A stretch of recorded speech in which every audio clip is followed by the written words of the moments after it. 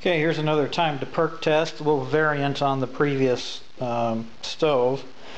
Standard Trangia burner, everything's cool. 16 ounces of water in the 6-cup percolator.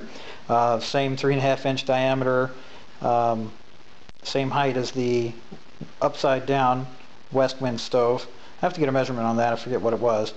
But instead of the foil wind heat shield wrapped around the hardware cloth, just simply made one a standalone unit, same 2-ply heavy-duty aluminum foil. Put that around the unit here, and with the lights, we'll fire that puppy up. Again, we'll let that blossom, then stick her on and start the clock. See how long this one takes, and record its time and such. Again, we're 70 degrees, tap water, just got it a minute or two ago, so it hasn't had a chance to warm up. And we hear our little blossom pop, so we'll stick this on here and hit the timer. And again, we're looking for 2 consistent perks, rapid succession. Okay, 2.5 mark, and we see we got a little flame coming out the other side.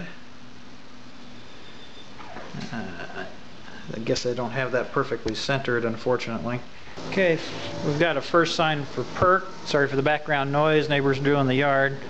And we have perk at 4 minutes and 13 seconds. Because of the noise, I'll come back to you. Okay, well, 4 minutes 13 seconds. That's pretty darn good. That's closer to what I had before. But it did incur some damage on the heat shield.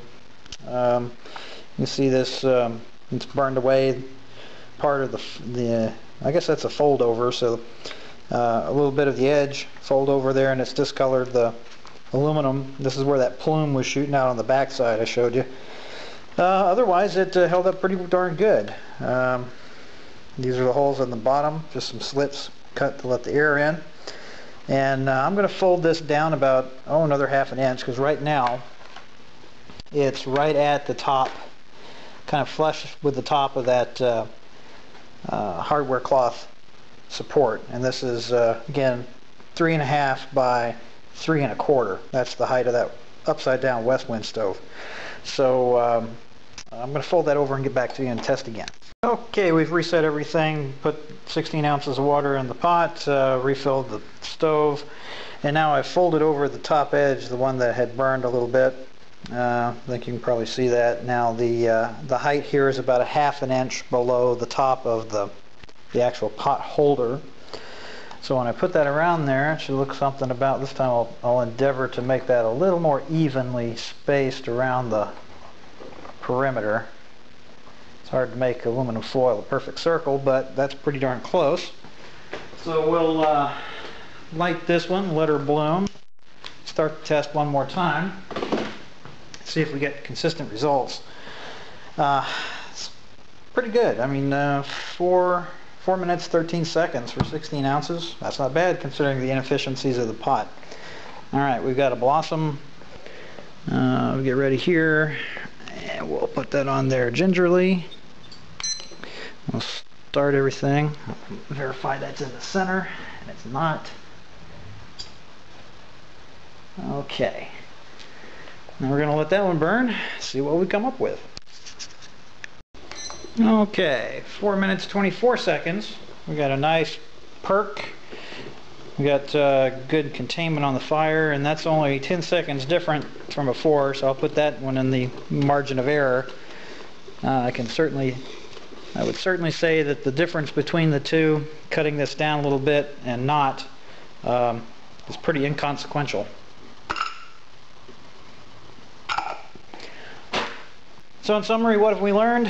Well, I think we can definitely say that flame height makes a huge difference, probably the biggest of them all.